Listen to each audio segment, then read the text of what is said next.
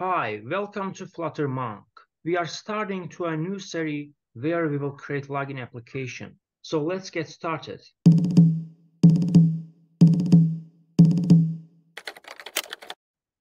As a first step, I have created login application and then deleted all the unnecessary codes.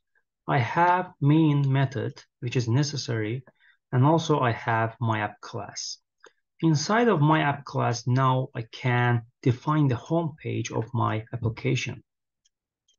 And the home page, which is landing screen of our application, is going to be login screen.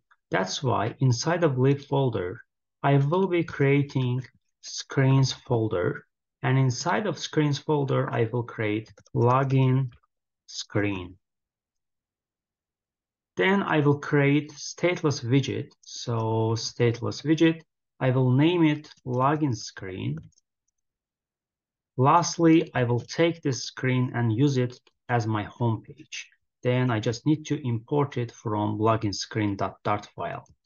So let's start to set up our login screen. First of all, I will return scaffold. And inside of scaffold, I will define app bar. Inside of app bar, we can define title just like this. I will name it login screen.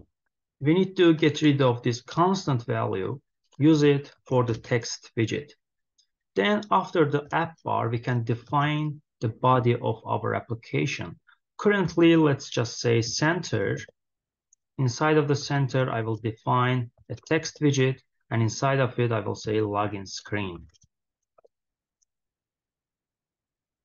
And that's how our login screen look like, but we're gonna change it because in order to log in, we need two text form fields, and also we need elevated button where we can submit our form. But before doing this, I will take this my app and put it inside of separate file. So inside of lib folder, I will create app.dart file, and I will put my app inside of app.dart. Then I just need to import this stateless widget from material Dart. Also, I have to import this login screen. Inside of main Dart, we will get error because my app is not recognized. We just need to import it from app Dart. Also, we can delete this import statement, which is useless. Let's get back to login screen. And instead of this center widget, we will apply column. So here we can define a column. And inside of the column, we can define the children. We can define a text widget. Inside of it, we can put login as a title. Then as a second widget, I will be using form. And inside of it, I will define the column.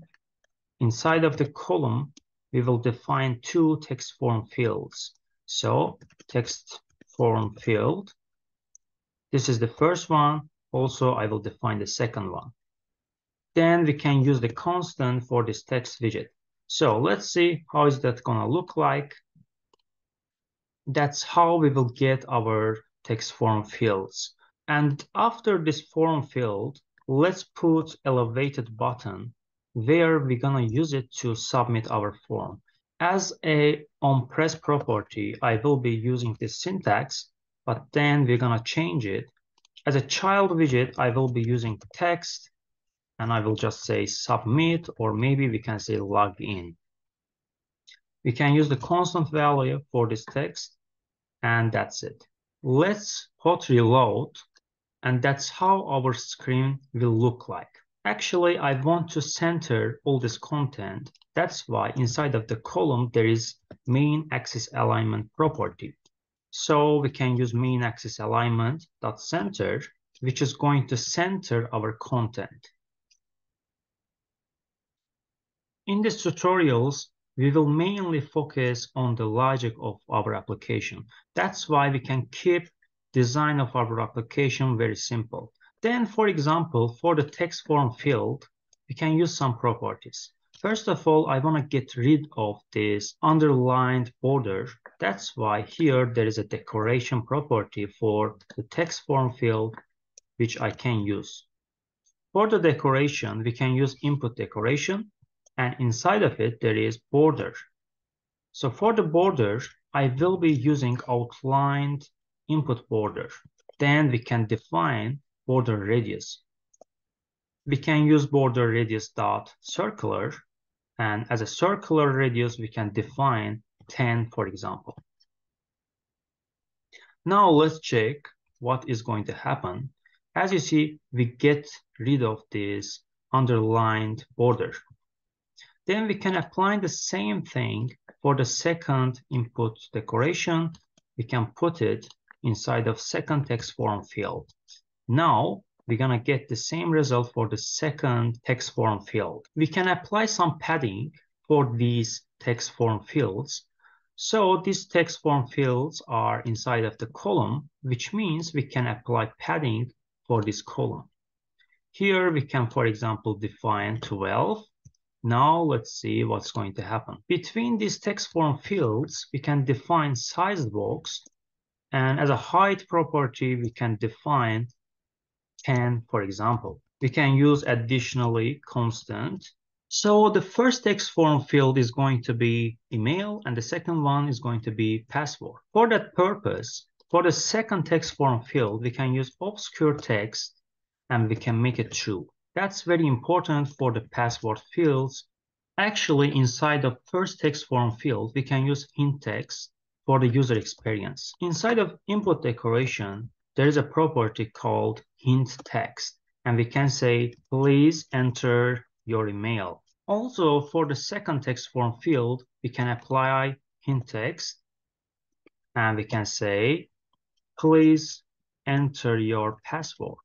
If you need it, you can actually use hint style, and you can decrease the font size of the hint text. So I will be using text style for the hint style, and inside of it, we can define the font size, maybe 12. Same for the second text form field, we can use this hint style, and now I think it's gonna be better. So for the login screen, we can actually keep it simple, because we're gonna focus more on the logic of this application.